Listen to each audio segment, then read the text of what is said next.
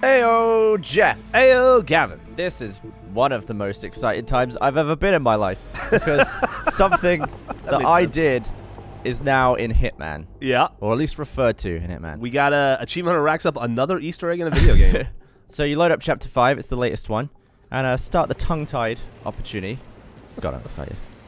Can't wait to get over it. Better than Sergeant Ramsey and Private Gavin. Did we ever find out if that was anything? It's it absolutely nothing not. To do with, right? It's ridiculous. So you stroll over here. I took my sweet time for some reason. I don't know what I was doing yesterday when I shot this. So you want to stand here, stand still, don't do anything, and then keep going. Okay. God, we should probably just cut it down. No, this is great. This is great. We'll leave this in. How have you been? Oh, pretty good. Yeah. Playing Hitman. Heard you had some pizza last night for dinner. I did. I had a Hawaiian. Yeah. Where'd you get it from?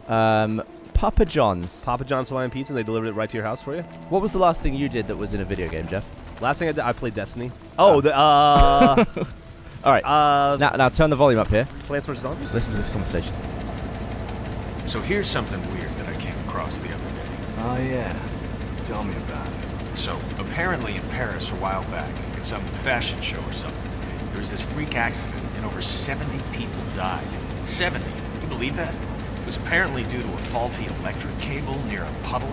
But what freaks me out is, how can a puddle kill 70 people? That's insane. So it appeared that they're all lured to this electric puddle, drawn to it somehow, and then dead. That is some crazy shit. How cool is that? So these guys will just talk about like different stuff that people have done in games, and they mention our puddle pile. That's so I guess fantastic. Click here to watch the puddle pile video. Yeah, there you go.